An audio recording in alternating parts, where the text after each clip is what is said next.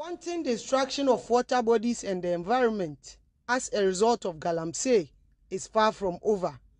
Government has initiated several interventions to end the menace, but it continues with impunity.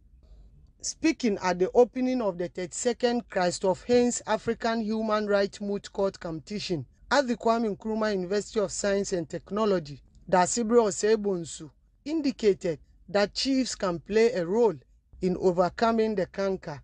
Some of us Paramount Chiefs have been bold, and we've stuck our neck and chest out to challenge government-established commissions, mineral commission, etc., etc.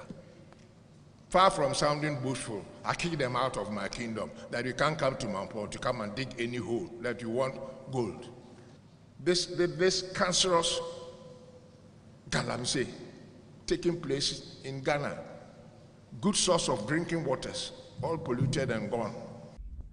Former Chief Justice Sophia Akufu also added a voice to the Galamsey menace. The Africa we want, however prosperous we envisage it to be, must be sustainable with pristine forests, clean rivers and streams, and clean breathable air, not denuded dust bowls with poisonous water created by live for today policies and practices.